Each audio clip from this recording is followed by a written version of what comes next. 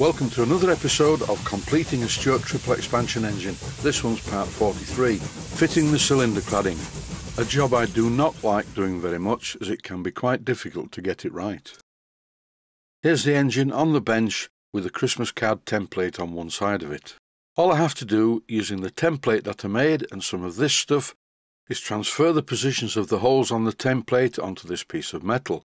What is this piece of metal? Well, it's some stuff you buy from Stuart Models. It's anodized aluminium.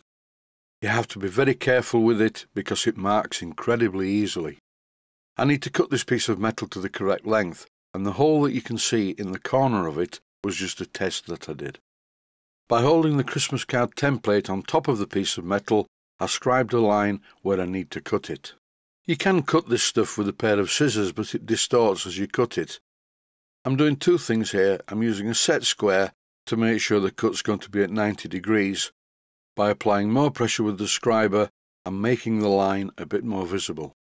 Once upon a time, this anodized metal from Stuart Models was made from steel, and it was a lot stronger. This aluminium is very soft and marks really easily.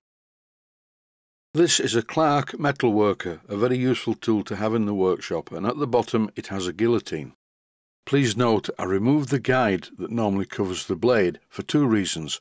One, so I could see what I was doing, and two, so I didn't mark the metal.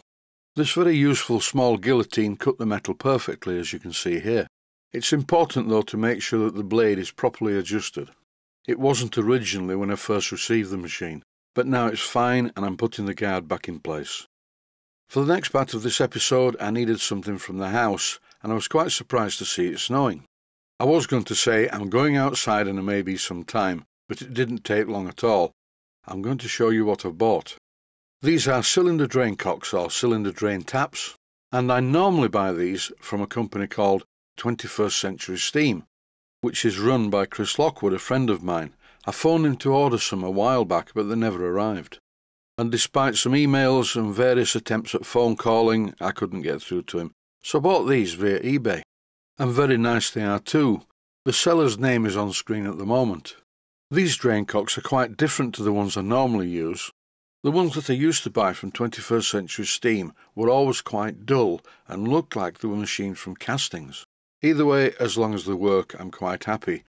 Here's a comparison between the two types. The one on the left is one of 8 that I've just bought via eBay, and the one on the right is the last one that I have that I bought from my friend Chris at 21st Century Steam. I temporarily fitted the drain cocks to the engine, and even though the bottom ones are the wrong way up, you get the idea. They really do look quite good. As you can see, I need 6 of these for the triple expansion engine, but I did buy 8. I'll leave the other 2 in their plastic bags and put them in my box of drain cocks. You can never have too many bits and pieces for drain cocks because they do break occasionally. I am of course stalling. I really do need to get on with the job, but I'm not looking forward to it. For transferring the hole positions from the Christmas card template to the anodized piece of aluminium, I'm using an old needle file that broke and I ground the end to a point. I find this much better for scribing lines on anodized parts because the anodizing is very hard. Here is something that I definitely do not recommend. I only did it for the video. I used a centre punch, but as you can see, the centre punch is distorting the aluminium, and it's not looking too good at the moment, but keep watching, you'll see how it works out in the end. I'm going to use my small Proxon drill press. The drill bit that's currently in it is a 3.1mm drill bit, and it's not sharp at all. When I tried drilling through the aluminium sheet using this, it just made it get hot. Luckily, there is a doctor in the house, a Drill Doctor 750X. This is a great machine, I really do like it. And this is not sponsorship, I bought this via Amazon for the full retail price. It's very easy to use. You loosely place the drill bit in the chuck, then you fit the chuck into the holder. You press a lever on the top to open 2 spring-loaded arms which grip the drill. The drill needs to be loose in the chuck to start with because the 2 spring-loaded arms lock the twist drill into the correct position. Once the twist drill is in the right position, you can then tighten the chuck to hold it firmly and remove it from this area of the machine. Then you fit the chuck into this part of the machine. Then you switch on the motor. The next thing to do is just rotate the chuck a few times until the diamond cutter inside the body of the machine sharpens the drill. What could be simpler? In no time at all, this 3.1mm drill bit is just as good as it was when I first bought the set. This 750X drill doctor is very easy to use, and very simply you can change the angle at which you grind the drill bit. Now once I put this back in the drilling machine, I'm going to have to be very careful because it really is going to cut the aluminium, as you can see here. These holes will need to be a good bit bigger than the 3.1mm or 1/8 holes that I'm drilling currently. You can see how I'm really having to control the aluminium. As a starting point, the main thing is that the hole is in between the ring that I've drawn with the file. It's not important whether it's in the middle or not, as long as it stays within the constraints of the ring. I could of course be more professional and more engineering-like and put this in the milling machine and cut the holes that way, using either a twist drill or a milling cutter.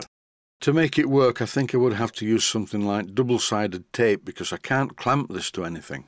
And if I did do it that way, then removing the double-sided tape would possibly distort the metal. It's very thin, very weak. Here I'm dicing with death. There is something seriously wrong with my bandsaw. The blade guide has broken. In fact, very shortly I'm going to rectify this problem and make a new part for the machine. This shows what you can do if you put your mind to it though. I'm just being very gentle with the machine, controlling the blade and making it go where I want it to go. One slip and the job will be scrap. Once I've finished this job, I heaved a sigh of relief. I mean, just look at the blade. I don't know how I managed to do this. Here I'm cleaning up the sawn edges using a small needle file. It's time to remove the temporarily fitted drain cocks and try the part in position. And the first thing I noticed was it was a little bit tight, so it was back over to the bandsaw to lengthen one of the slots. Then the piece of cylinder cladding fitted in position. This is not going to be easy because the piece of cladding has to be bent to fit around the low pressure cylinder. And then the positions of the holes are going to change. And that's why I originally drilled the holes smaller than I needed them. That's about it for this episode. In the next one, I will try and complete the job without destroying the piece of metal. Stay healthy, thanks for watching, and I hope you found it useful. Please take the time to visit my Mainsteam Models website and click on the section of the website that says Video Playlists. And by doing that, you can find other videos that you may like to watch. And by using the playlists, you can actually watch the videos back to back.